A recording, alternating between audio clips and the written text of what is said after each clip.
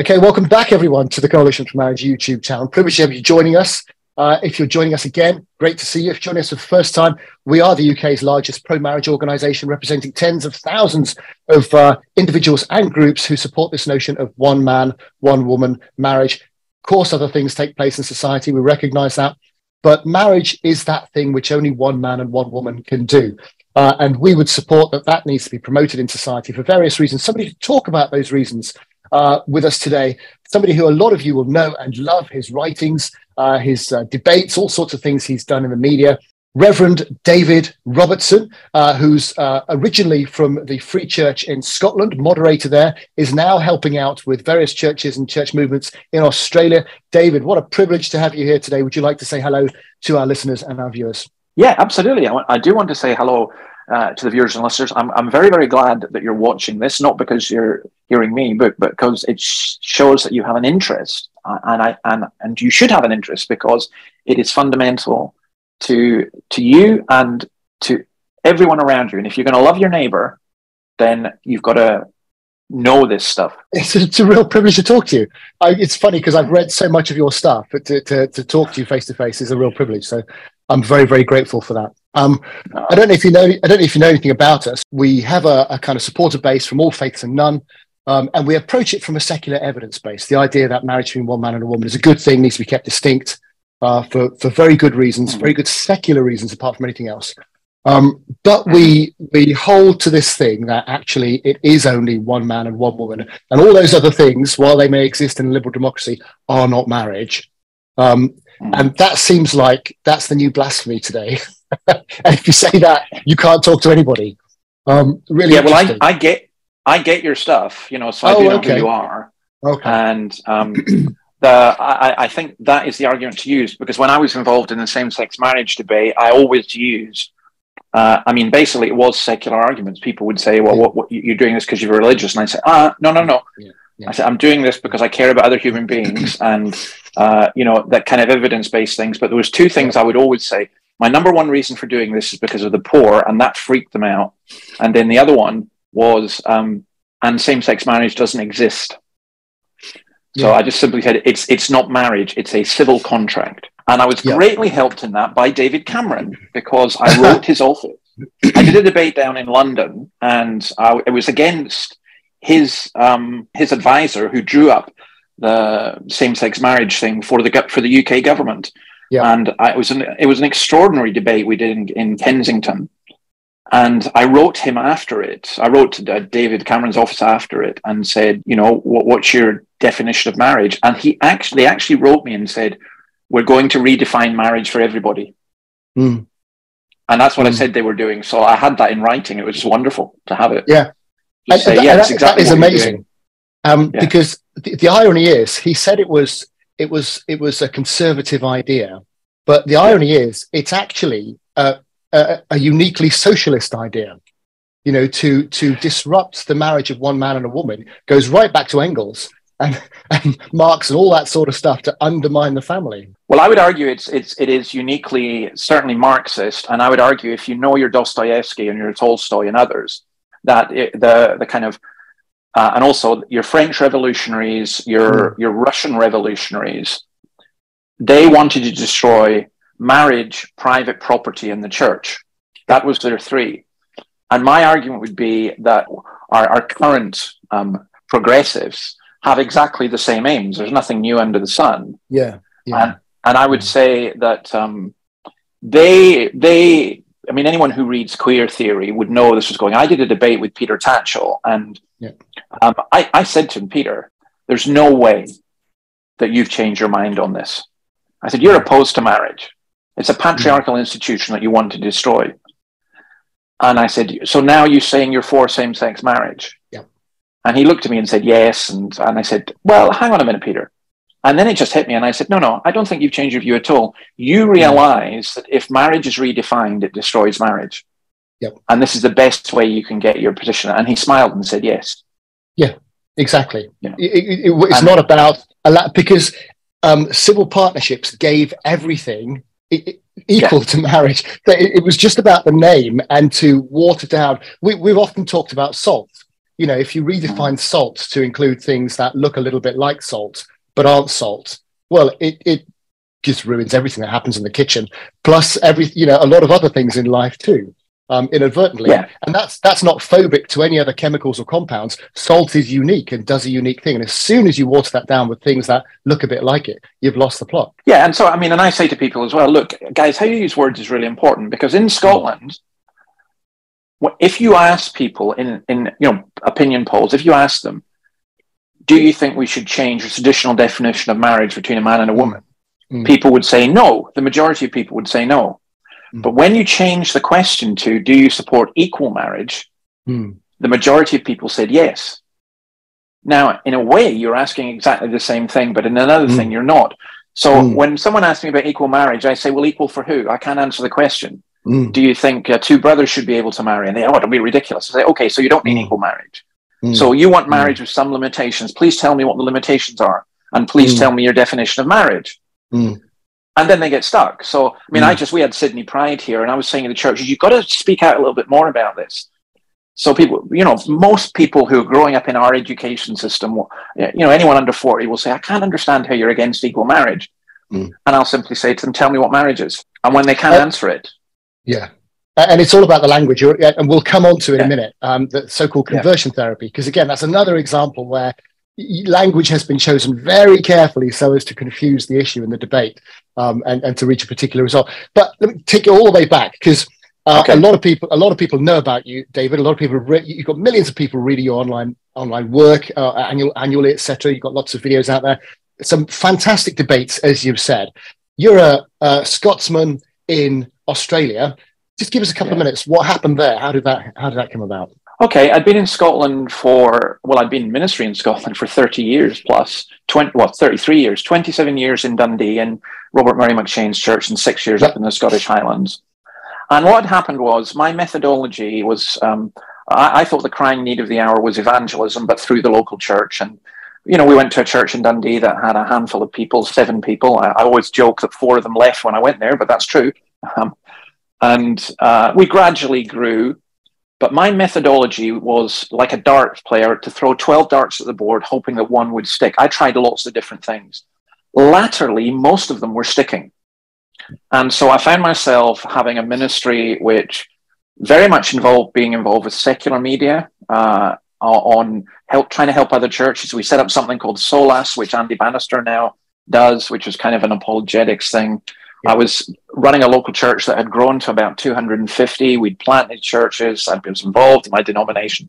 And I was just getting worn out. And there was push and pull factors about coming here. But part of it was a conversation with Os Guinness, who said the type of evangelism I do, which is I use contemporary cultural issues to proclaim the gospel. In other words, I use them as connecting things for people. So I said before to you that I had done a talk in West London, and I said to the church I was going to, it's an evangelistic event, but I want to do it on same-sex marriage. And they were just like, no way can that be evangelistic. But it was a great evangelistic event because half the audience were LGBT activists. And, they got to hear the gospel. They got, because... So anyway, I was doing all of that, and then there was stuff going on in Scotland as well. As I say, there were push and pull factors, but I did see a lot of things that were going on in the church and in the culture, which people hammered me for saying it. Like I remember in a podcast 10 years ago saying transgender was going to be the issue. And I mean, people just said I was completely crazy. Well, they're not saying that now. Yep. And I'm not saying I always got it right. As I said, my methodology was to say things and find out and to think about things in a wider context. Yep. So the Australians asked, City Bible Forum here, asked if I would come and work with them. And I initially said no. And then I thought about it and I thought, I can't carry on running a local church and doing what I'm doing. Yep. And the bottom line is the Australians were the only ones who asked. Oz was very keen for me to stay for Europe. But Australia is Asia as well, and absolutely. I find I'm getting on particularly well with the Asians, with the Chinese and the Indonesians and the Koreans and Thais and so on. It's a big world, isn't it?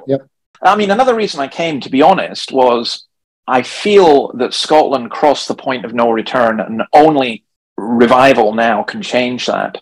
Yeah. And I felt Australia wasn't at that stage. I felt Australia, the churches are stronger here. It's Asian as well as being European and Indigenous. Yep. And I felt they had an opportunity. And I really wanted to come and say, guys, please don't do what we did and go the route we did. Yeah. And maybe that was a bit grandiose, but yeah, you know, it's funny because COVID's forced me to do this as well. I was absolute, and I still am an absolute believer in the local church. But I found that I've been forced into a wider ministry, largely on the internet. You know, it's very, very strange. I have people contact me. I mean, even as just before we were talking, you know, somebody said, I'll be listening to some of your stuff, and I'm not a Christian, but you know, why do you think like this, and how can I know God and stuff, you know? And so I've been forced. I mean, I've got a great face for radio. I hate doing video stuff and Zoom and all this kind of stuff that we do, but I've been forced to do it, and it's very strange. So much more meat I want to get into that you deal with. But just the WeeFlea thing, where's that from? That comes from I'll give you the short version, which was Richard Dawkins wrote a book called The God Delusion. Yep. I read it, wrote a response called the Dawkins Letters. I got loads of abuse on the Dawkins website, but I mean, it was like, I mean, there were thousands of posts, and I mean, Dawkins was furious that basically I was getting so much attention. Yeah. So he dismissed me and John Lennox and Alistair McGrath, and I think there was one other. He quoted the poet W.B. Yeats saying, "We're like fleas living off a dog's back," which I thought was great for a guy who wrote a book which was just Bertrand Russell rewritten, you know, and was making millions out of it. But anyway, I got banned from the Dawkins website because I was responding on their message board, and they were, I mean, I got death threats, I got everything, you know, and Dawkins was furious at what this was exposing. So he banned me. And, you know, a couple of times I came back under a pseudonym. And then one time I thought, do you know, my denomination was called the Free Church of Scotland. Our nickname was the WeeFleas. And I figured Dawkins wouldn't know Scottish Presbyterian church history. So I called myself the WeeFlea, went back onto, and I survived, I think, about 6 months before I got thrown off again. They worked out it was me. And the WeeFlea just stuck. And I kind of quite like it. It's, you know, I know it's not the greatest thing in the world, but my aim was always to be, as a friend of mine put it, David, you put a pebble in people's shoes. Yep. And my aim was always to, irritate's the wrong word, but to get people to question and to think. And the WeeFlea, it just stuck. And I've been known as that for the past 10 years. It's funny because you left you thought Scotland had crossed the pale, and you went to Australia. Man, there's some pretty wacky things happening in Australia, which we can talk about maybe. Yeah. But there's a few things I want to talk about. So the whole conversion therapy stuff, how that's working out in Australia, your current talks and works around marriage, of course, that's the topic for us really. And even, you know, Carl Trueman seems to say that marriage and the debate about marriage is at the heart of the culture war, and everything stems from that redefinition of marriage, which is very interesting. But also, perhaps we can touch a little bit on Kate Forbes, because that was all about marriage too. And of course, Kate, that's been big in the news. You know, you'd had an interview, a couple of media interviews, in fact, where you'd highlighted the ridiculous nature of the questioning that Kate got, whereas the person who eventually won, in fact, had nowhere near such questioning. And if they had have done, the answers would have been significantly worse if they were true. So, you know, tell us a little bit about what you think's going on in Scotland now. Is there any hope for Scotland? You've mentioned it's only revival. A little bit of a recap over what happened with Kate Forbes and your current thinking on that. Okay, so the wider context is this. I think Scotland secularized quicker than any nation in history, other than Ireland now. I think that what's happened in what I call the civic elites in Scotland, which is only about 5,000 people, but you're talking in academia, most of media, most of politics, most of the corporations, that they're all incredibly, people don't like the term woke, I think is a very good way to put it, but let's say progressive. Yep. And I think the church got caught out. The church wasn't prepared. The church wasn't ready. The church was too inward looking. I think this was inevitable. If you if you look at where from the key decade, it was actually the 1960s. And if we'd listened to Francis Schaeffer and actually C.S. Lewis, he saw it coming. So his book, That Hideous Strength, which Melvin Tinker adapted so well, or the idea of it, and used the same title, I think it was inevitable. Now, what was happening in the 1970s, by the way, this is tied in with the marriage, is we were moving towards an acceptance of pedophilia, everything. You know, Jimmy Savile didn't come out of nowhere. Yep. And you had people like Harriet Harman belonging to the Pedophile Information Exchange and other things like that. And then for some wonderful reason, which I can only attribute to the Lord, by the end of the 1970s, pedophilia was the great sin. But the underlying philosophy behind it was going ahead, and marriage was the way that things were to be attacked. And I agree with Carl Trueman entirely. Now, in Scotland, my view is it's the weakening of the church that caused the society to disintegrate so much. And the church's inability to speak with a prophetic voice. Now, by the way, I think what's happening here in Australia now is churches saying, oh, we need to be prophetic and say what's going to happen. And I'm saying, you're too late. Saying what's going to happen when it's already happening. It's like saying, well, I'm going to bet on yesterday's football result. No, you can't. Now we've got to offer people hope. But I think what happened in Scotland was that the church has declined. I think the church has become quite inward looking. And I think the society was taken over by this progressive ideology, which is not progressive, it's regressive. It's regressing to a Greco-Roman pagan view of the world. And I think that the key issue, in a sense, it's from marriage. I mean, when we did the same-sex marriage debate, I saw everything stemming from that. But you can include in that some of the aspects of easy divorce. I saw in my work the effects of all this on particularly the poor. So the working class shifted very much towards being the benefits class, not entirely, but there was a lot of that. You had guys, I remember one guy in my city, Dundee, saying he had 14 children by 9 different women. He said, yeah, so what? The state will pay for it. And those kids, I mean, what a dreadful way for them to be brought up. And I witnessed all of that and saw it happening. And I thought, no, we have to make a stance on marriage, because this is the most important thing that people need is a solid family. And I would also argue, by the way, that from an evangelistic point of view, for churches, most people want a solid family. And if the church explains the basis of that, it's a very attractive thing. You know, and I also think in the early church, it was families who were, saved. Now that's, first of all, it's nothing to say, that's to say nothing against singles. It's to say nothing. I mean, I had a church which had several single mothers, for example, and single fathers as well. But not one of them would have said, this is the way I'd want to be. It was for them made much more difficult. So I think what's happened in Scotland was this. Now, Kate Forbes, the SNP is a broad church at one level, church. And Kate Forbes is a very, very smart young woman. And in the providence of God, she got foisted into a job because of a scandal as finance secretary, which she did very well. Now, people knew she was a Christian, and they knew she was a real Christian.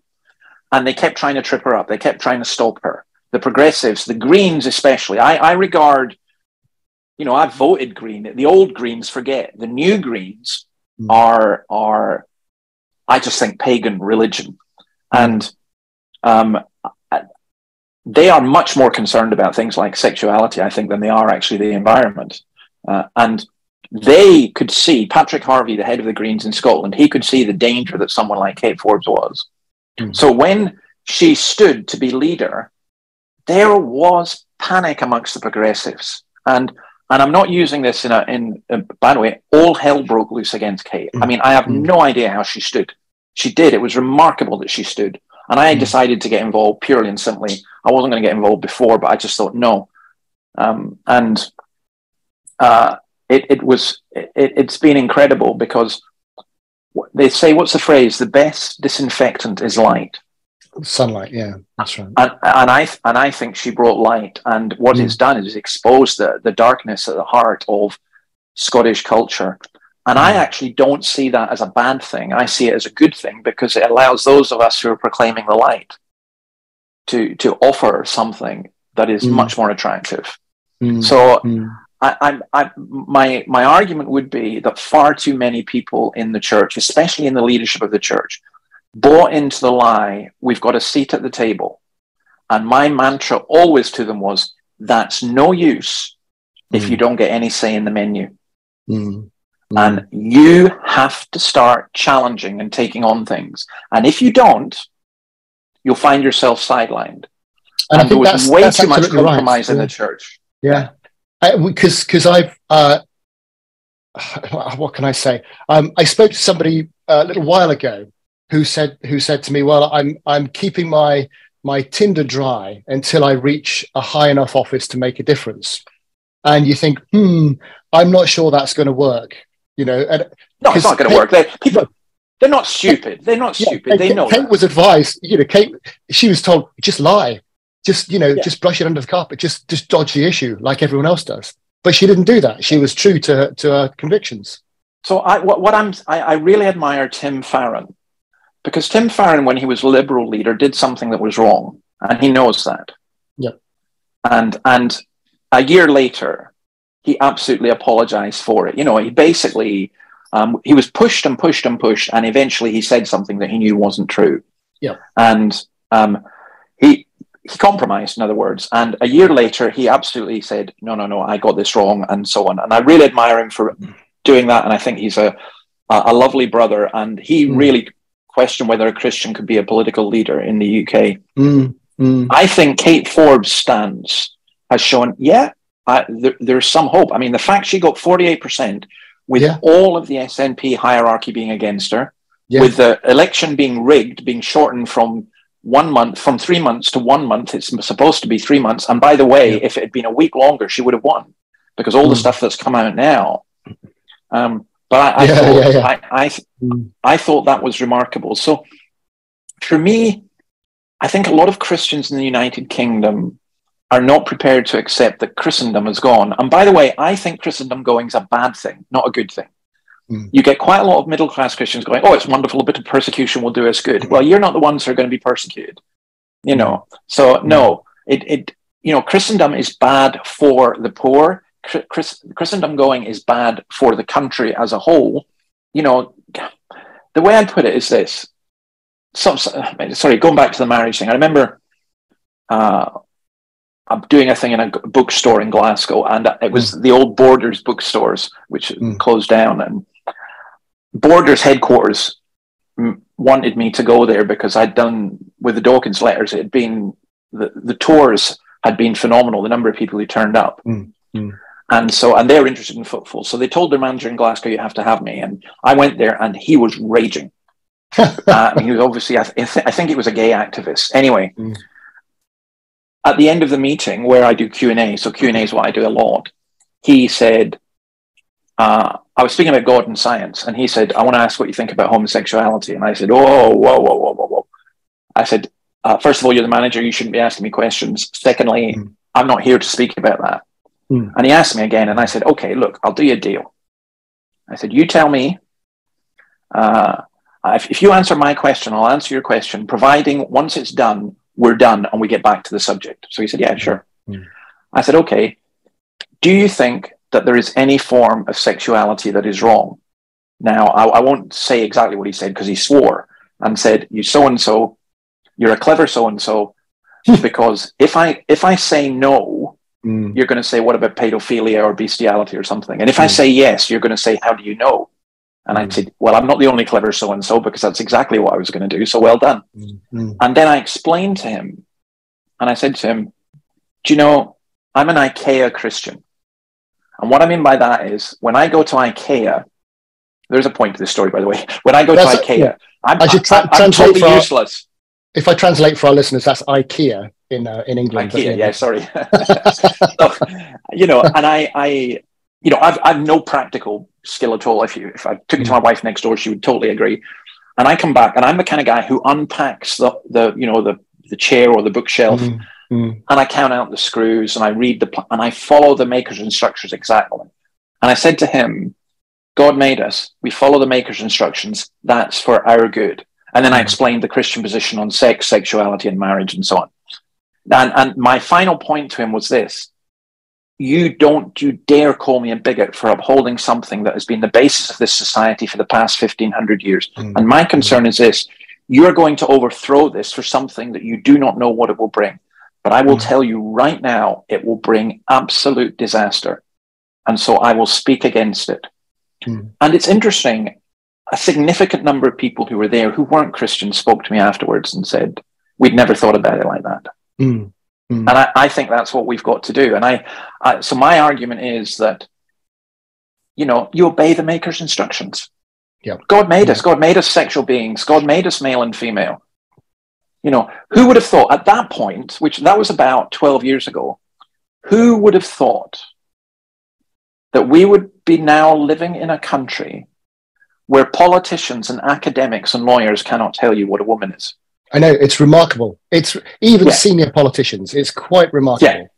And the problem there is you look on and you think, well, if you can't speak truth over something so basic, how can I trust what you say on any issue at all? It's quite remarkable.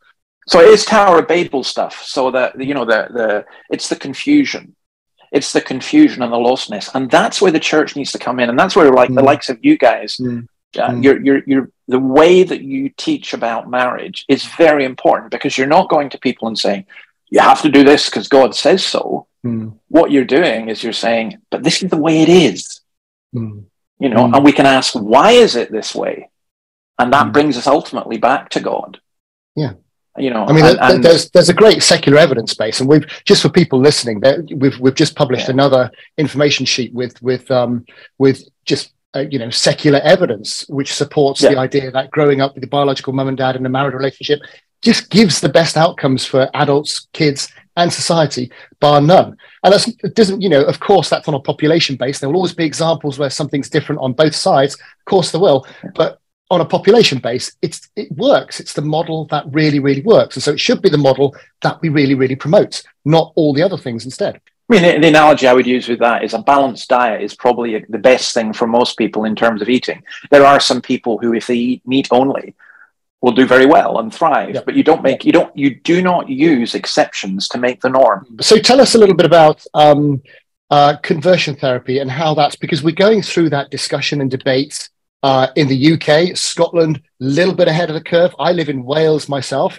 who are desperately trying to catch Scotland and take that crown for the most progressive part of the UK. But the whole of the UK is looking at this idea of a ban on so-called conversion therapy. I know in Victoria, not far from where you are, they've really embraced it to an extreme degree. And there are people, waiting to be sentenced for saying simple things from the Bible, or, parental advice to children, which is deemed unacceptable now. You're nearer to the situation. Tell us what's going on. I was going to say, I don't do hyperbole. I would never in a million years exaggerate, but I cannot stress how important this is. Because look, it's a trick. It's a con. It's from the father of lies. So when most of the people listening to this hear the term conversion therapy, they will think in terms of people being brainwashed, being forced to watch pornography to turn them straight, having electrodes put to them and so on. Right? I hope all of us would be utterly opposed to that. When I was in my church in Scotland, we had a number of people in my congregation who are gay. I never once said to them, right, I'm going to turn you straight, or this is how, I did say God can change people, but I said, my problem was, I said to them, I don't define who you are or who I am by sexuality. That is a late 19th century, early 20th century Freudian thing, and I don't accept it. We're talking about behavior, so anyway, the conversion therapy aspect of this, someone like Jane Ozanne, who is incredibly dangerous, because she and Steve Chalke, and it's so sad that they were former evangelicals, that, they say they still are, but they're not remotely evangelical. They want to see people like me prosecuted, because their argument is, their definition of conversion therapy is not just this horrendous stuff that we talk about. It's praying with somebody. It's not affirming someone's sexuality. So for example, I was down in Victoria, and Victoria is the worst here, but the others are catching up or falling behind, as I would say. And I was speaking at a conference, and the young people came up to me and said, "Man, you're so brave." I said, "Why?" So you go to jail for saying that here. And what they've done in Victoria is, so I'll give you an example. If you, as a parent, refuse to affirm your 13-year-old daughter who wishes to be a boy because of something she's seen on YouTube, including all the treatments, then you're guilty of conversion therapy and you can go to jail. And the penalties are really tough. Now, the people who are fighting against that most, amazingly, are a group who used to fight against me a lot when I was at university, and that was the feminists. And now I find myself on the same side as the feminists. Yeah, what they call TERFs. But see what I said about conversion therapy. So when they talk about conversion therapy, I always ask people, like, what do you mean by conversion therapy? And I would say to them, can you name one practice that is going on in Wales or in Scotland or in England that you would want to ban right now, that it's not already illegal? And that's the important point. That isn't already illegal for being wrong. Absolutely right. Yeah. And then I would say to them, I would ask something like, do you think that using genital or physical manipulation or surgery to convert someone is wrong? And if they would say, oh, absolutely, I would say, well, in that case, you've got to be opposed to transgender conversion therapy. Because that's the conversion therapy that's going on, which is absolutely appalling. And it's far. And the other point is, this isn't, look, yes, there will be some church somewhere which will someone be trying to cast a demon out of someone because they say they're gay, right? There'll be someone somewhere who says, I'm going to send you to a psychiatrist so we can get you sorted out in terms of. But that's not what we're talking about.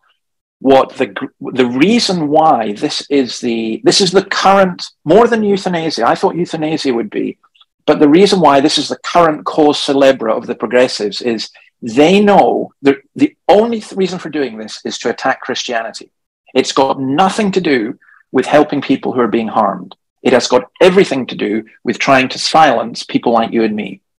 And we've got to be really, really aware of that. There was a case, as you know, in England where the government's legal officers advised that certain parts of the Bible would no longer be acceptable in contemporary society.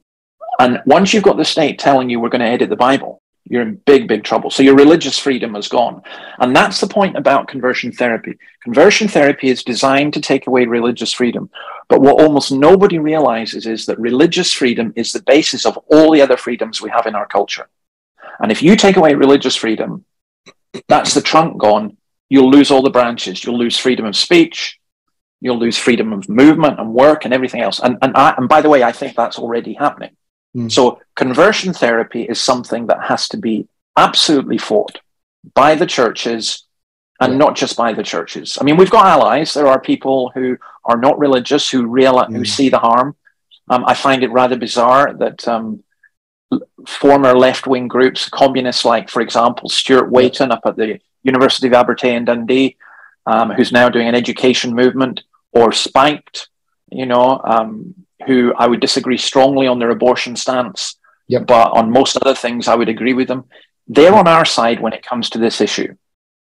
I think this is absolutely not a time for the church to be silent. Because you've touched on a couple of things I don't want to leave behind because they're really important. So the idea of align with the feminists. Now, some people are going, oh, what do you mean? But actually, you look at some of the modern feminists. We've spoken about Louise Perry's book on this channel. The idea that she's coming out and lots of other people are coming out and saying, actually, the best thing a woman can do is find a husband, get married, and stay married. And that's the best thing for her. And you think, well, yeah, that kind of makes sense. And it's not about patriarchy. It's not about possession and ownership. It's actually about, the benefits of marriage that they bring to couples as well as societies. It's a really good idea. And the whole idea of women, promiscuously going about living their lives, sleeping with as many, it's actually not what most women want. And it isn't good for most women, and it isn't good for society. And that's what we mean when we say, actually, a lot of feminists are agreeing with us. And sorry, can I just come in with that? Because I think this is really important, because you see, it's again language. So we use the term progressive. It's not progressive, it's regressive. And it's going back to a pre-Christian, Greco-Roman pagan view of the world. Yeah. And in that world, women were oppressed more than any other group. And we are going back to that world. So it's interesting that in the transgender thing just now, it's all about women being denied their spaces, women being denied their freedoms, and men who want to identify as women who are taking that away. Nobody's going around saying, what is a man? You know, nobody's... The transgender movement is a male-dominated movement. It is very misogynistic, and that's why we identify with feminists. And I think some of the feminists, by the way, the other way I would identify with them, someone like, what they call her, Posey Parker, is it Kelly J. Keane? Yeah. She came over here, and she was abused, attacked, and everything. But do you know this? She said something that I thought, I wished every Christian leader would hear it. She said, no, I succeeded because I came to expose the darkness. And I thought, you have got courage. You have got courage. You know, now I will disagree with many of these feminists on some key issues. But there's a kind of co-belligerence thing. And what I would say is simply this: is J.K. Rowling has shown more courage than the vast majority of church leaders in the UK. You know, and you know, we do this. Oh, we can't say this in case we upset somebody. You know, and I remember someone from the BBC coming to see me and saying, "Look, David, I want to get you on my show. I want you to do." And I said, "Why?" And he said, "Because you speak for half the people in this country, and they're the half of the people that we don't speak for. We're supposed to be diverse, but we're not." And he says, "All the religious leaders we get on here, they all just go along with what we say." And you don't have to be a kind of right-wing nutcase or a left-wing nutcase. You don't have to be eccentric and weird just to speak the truth in love in a way that people go, what? Okay, that makes sense. That again is part of our problem, that we've got such a polarized type of debate going on. If you don't agree with this progressive view, you are a right-wing nutcase. You're a Nazi. And it's like, no, the Nazis did some really bad things to an awful lot of people. That's not what this is. This is having a sensible conversation based on evidence and discussing what the best way forward for society is. That's not what that was. And it cheapens that. It really cheapens that when you call just rational debates something as awful as that, you know, because you've got nowhere to go with your language when something as awful as that actually happens in that case. Yeah, and social media hasn't helped with that. But on the other hand, I mean, I use social media a lot. And sometimes I've done it badly, you know, and I've had to learn from my mistakes. And I mean, the Lord's preserved me. I do have to say that He's preserved me, because there are things that I could have said that, you know, you're never forgiven for, you know, and it never goes away. That's right. Yeah, I think it's possible to be robust, but not to be offensive and so on. And I think the trouble is that a lot of our within churches now, so we're operating in a paradigm that's 50 years out of date, where we think, well, we'll go and be nice, and people will be reasonable and so on. No, people won't be reasonable. That's not how this works. We are at a stage where we have to be able to show where the darkness is. And so I always want to take people, okay, you believe this. I want to hear what you're saying. Tell me where this ends up. Tell me where this goes. Tell me how this affects the poor. Tell me how this affects children. Already the progression seems to be, so you've got, well, we've redefined marriage because it's a social construct. We're redefining sex and gender because that's a social construct. Well, we're now moving on to, is age a social construct? You know, can kids consent to anything? Well, surely, you know, if they can consent to having their, you know, private parts removed, they can consent to using those private parts with other people if they want to. And all of a sudden, you know, it's going in a very bad direction. So your next two things that are coming, well, first of all, polygamy is coming, and it's basically here. Pedophilia is definitely coming. Pedophilia will be defined as a sexuality. And it's definitely coming. You've already got, and I knew this anyway, Peter Tatchell was arguing, well, if it's with consent, you know, now it's funny, you can't consent to conversion therapy as an adult, but as a child, you could consent to, you know, transgender and so on.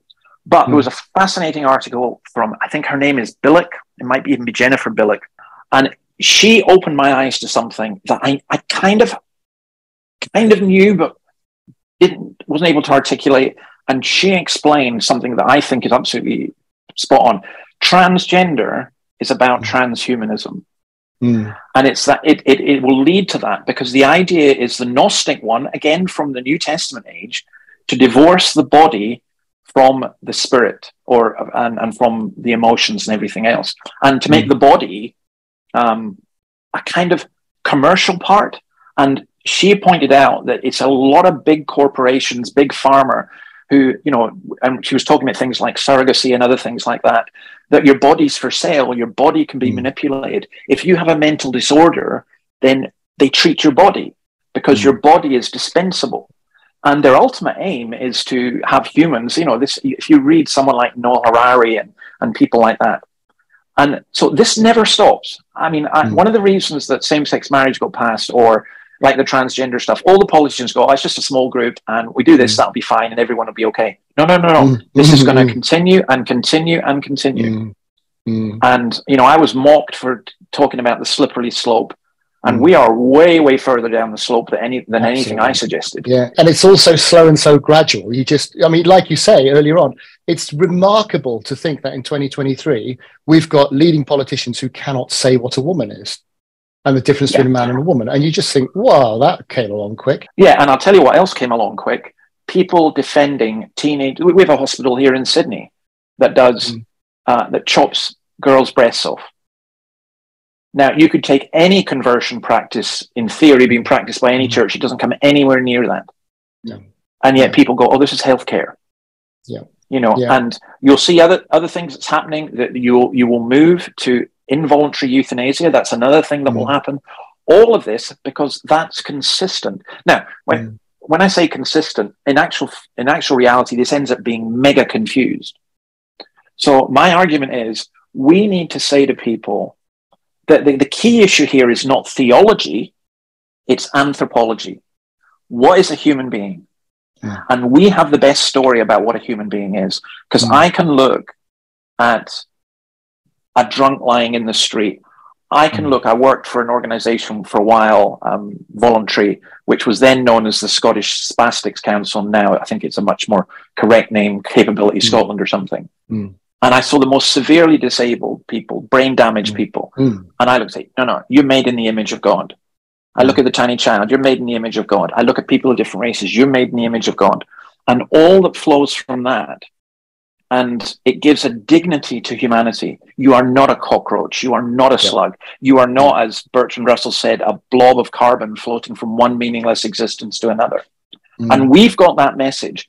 The trouble is, when the church gave in on marriage and stuff like that, we demeaned that message. You're kind of answering my last two questions, really. One, which was why are we here? And then the last one, which is where do we go from here? The why are we here? Your claim is that really it's to undermine Christianity. Because if you look at those 5,000 elites you talk about in Scotland, most of them are happily married.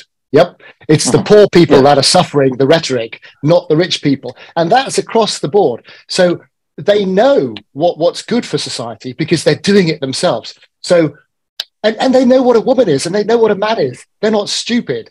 So why are they lying? Why are they doing this? And your argument is it's purely to undermine Christianity. But then you think, well, do they really want? I mean, surely they must be able to see the chaos that will ensue. No, they are that hubristic. They think that. Remember when Tony Blair came to power? I'm not blaming him particularly for this, but I remember it was Dereem's song that was played all the time as the theme. Things can only get better. Oh yeah. And it's what's his name? Gray, the atheist philosopher, who has a book called Black Mass, in which he talks about the utopianism of the Enlightenment, which led to Nazism and communism and elsewhere. And these people are utopians. They think if we get our way, society will be great. Right. It doesn't work, so they need someone to blame. In Nazi Germany, they blamed the Jews. In 21st century Britain, they will blame evangelical Christians or conservative Catholic Christians because they have to have someone to blame. Yep. Now, my argument about why we've gone here, I don't think they've even thought it through that much. I mean, these are people who have power. I mentioned, I think it was either George Bernard Shaw or Bertrand. No, it was Bertrand Russell. Bertrand Russell who, in his book Why I'm Not a Christian, which Dawkins just riffed off as far as I'm concerned, one of the things that astounded me about it was he objected to female teachers being virgins, because he basically saw schools as a place, and this is where we're going, by the way. This is why all this drag queen stuff is so important, because our schools are becoming social indoctrination centers, and it won't stop there. They are becoming grooming centers, and that's where the harm comes in. Now, that's not to say that, to say all gay people are grooming, no, or all transgender, no. There's lots of heterosexual people who do that, but it's to say, once you remove the biblical restraints, you open up this world of chaos and harm in which the weakest, and that is children, get harmed the most.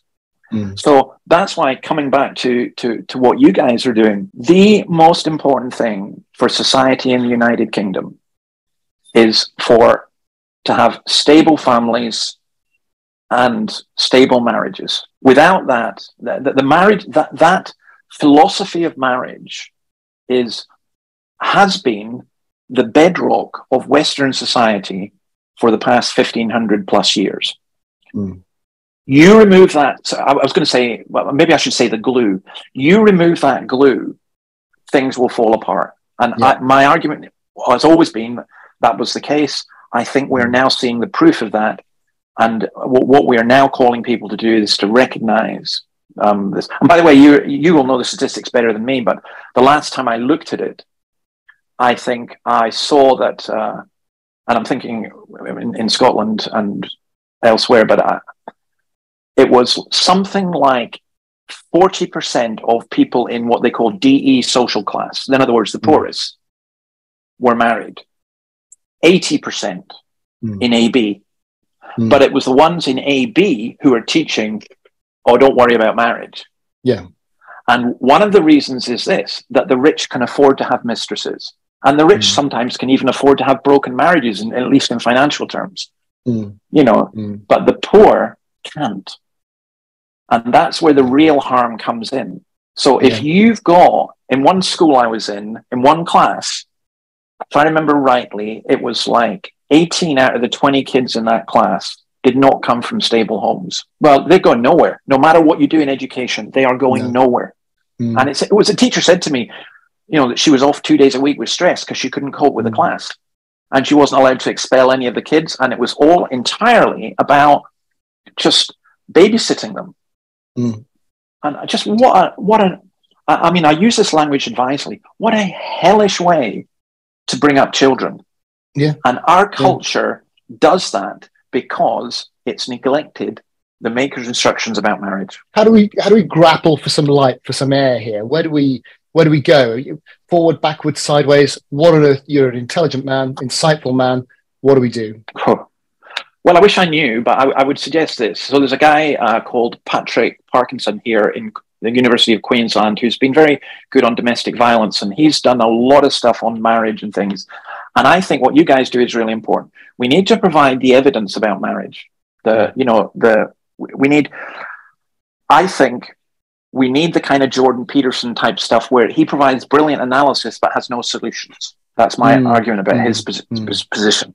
And he also supports same-sex marriage, which he doesn't. But he argues, because if you listen to his talks on marriage, which are really, really good, but he's then got some mates who are kind of in same-sex relationships, and so it's I can see that for this, that, So I would argue in some senses he's as confused as anybody. But what I would say is you're getting a lot of this critique of the culture coming from non-Christians. So gay atheists like Douglas Murray is pretty perceptive.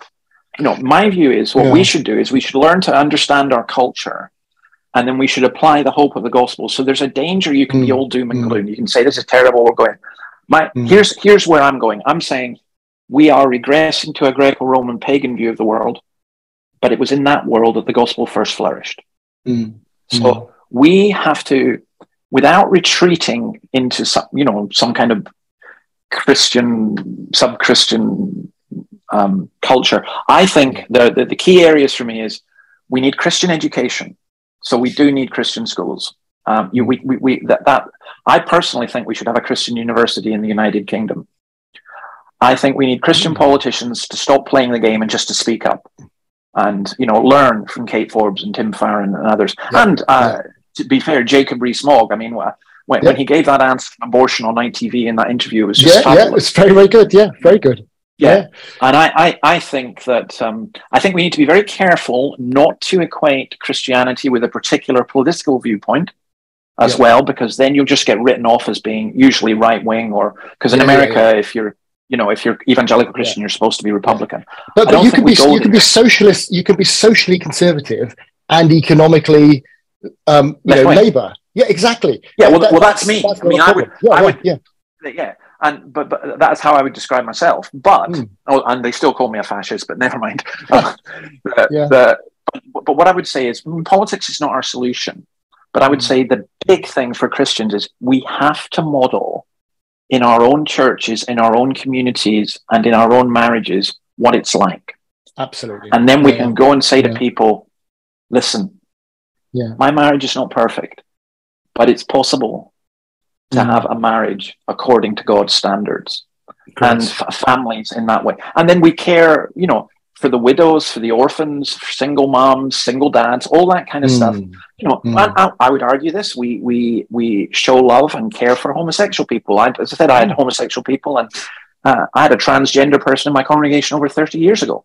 Well, the church is there for sinners. Let's make that quite clear. Yeah. Everyone and all have sinned and fall short of the glory of God. So that's hey ho, we're all the same from that perspective. So you raised a couple of interesting points. So Douglas Murray, again, I really admire and I've read all his recent popular works. I think they're profound in the way they're prescient. They identify the cultural problems. You also tweeted, I think, something recently that you cannot be a progressive conservative or something to that ilk. And it's considered with a small c, and that's one of my, because it's almost like conservatism with a small c embraces, it's almost like the trans is bad, but gay marriage, well, we're okay with that. And you think, I'm not sure that's compatible with conservatism myself, outside of the discussion as to the degree to which same-sex people have civil partnerships, etc. Another discussion, but it almost seems to me that it's difficult to go forward with a conservative with a small c socialist identity if it also embraces the thing which has unpicked it from the bottom up. Yes. So my personal view is that the worst prime minister in British history since the Second World War, since before the Second World War, is David Cameron. Because I think he regards as his greatest achievement same-sex marriage. Yeah. I regard it as the most destructive thing he could possibly have done. And I think we're seeing the effects of that. And if you're in the Bullingdon Club, it may seem all like a jolly wheeze and very fair and everything else. But in reality, I see it played out in the housing estates and amongst the young and children. And it's devastating. Not on that issue, not so much because of the homosexuality thing, but because of the undermining of marriage. Because in order to have same-sex marriage, marriage had to be redefined for everyone, moving away from being a covenant between a man and a woman in the sight of God. So it's moved to being a civil contract. And my argument, by the way, is the state can have as many civil contracts as it wants. I would disagree with them, but they can do that. But the state cannot redefine marriage. And in that sense, we are the ultimate rebels. When people ask me, Dave, what do you think of same-sex marriage? I just say it doesn't exist. And I don't know if you've read Stephen McCoy's book, A Biblical Approach to Social Ethics or something like that, because he picks up your point that actually the churches need to start speaking out on this. You are the salt of the world. If the salt loses its saltiness, if you're not saying anything and doing anything, forget the whole game. Would anyone in the church, for example, say we shouldn't speak out about racism? Well, we should. Of course we should. Racism is wrong. I remember in Dundee, we saw a Pakistani boy being beaten up, and we ended up having to, we actually started a whole ministry out of that because we were so upset by what we saw. And I'm saying, of course we should speak up about racism, but you don't just speak up about the things that the society agrees with. You have to speak up, especially about the things that society doesn't agree with and is causing just as much, if not more harm. Listen, I know you've got to go. It's such a privilege to talk to you. Genuinely is. I'd love to stay in touch. I know you're a busy man, but I think you've got I think you've got a role which is going to be more significant, even than it has been as time goes forward, because everything you do and say is right on the button. So thank you very much. No, thank you. Really appreciate it. All God right. bless you. Take care. God bless. Bye. Bye-bye. Bye.